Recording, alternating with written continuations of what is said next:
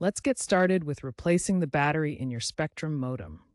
The backup battery ensures your VoIP phone service continues during power outages. First, identify if your Spectrum modem has a user-replaceable battery. Most modern modems like the Aris Surfboard series, SB8200, TM602, or Netgear CM1000 have a battery compartment, usually on the side or bottom. Before you begin, gather your tools. You'll likely need a replacement battery. Check your modem's manual or Spectrum's website for the correct model, a Phillips head screwdriver, possibly, and insulated gloves for safety. Turn off and unplug your Spectrum modem to prevent any electrical hazards. It's best practice to wear insulated gloves to avoid any short circuits. Now, you're ready to access the battery compartment. Now let's replace the battery. Locate the battery compartment on your modem. Use a screwdriver if necessary to open it.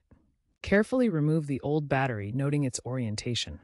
Some batteries are connected with a latch or clip, so detach that first. Insert the new battery, ensuring correct polarity. If your new battery is a modular design, simply plug it in until it clicks.